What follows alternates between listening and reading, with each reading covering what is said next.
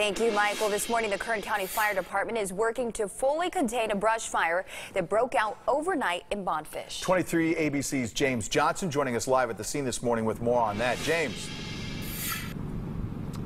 Yeah, we're live at the scene where the Kern County Fire Department is currently fighting that fire here in the Bodfish Lake Isabella area. And we're not too far from where the Erskine fire was burning just about 2 months ago. Now, if you want to take a look right behind me, the sun is coming up and you can actually see where that fire was going up the side of the hill there. And you see that fire crews are currently up there working on that fire. Now, here's the very latest on what's being called the Kilbreth fire from the Kern County Fire Department's Facebook page. The fire is now 50% contained and it started about 11:58 p.m. Kern County Fire Department, they received a call of a vegetation fire near the Kilbreth Drive and Highway 178 in Bodfish. Now, upon arrival, crews encountered approximately 5 acres of brush fire on fire, moving at moderate to rapid rate, and it was wind driven. Now, Kern County Fire Department, they're utilizing a helicopter.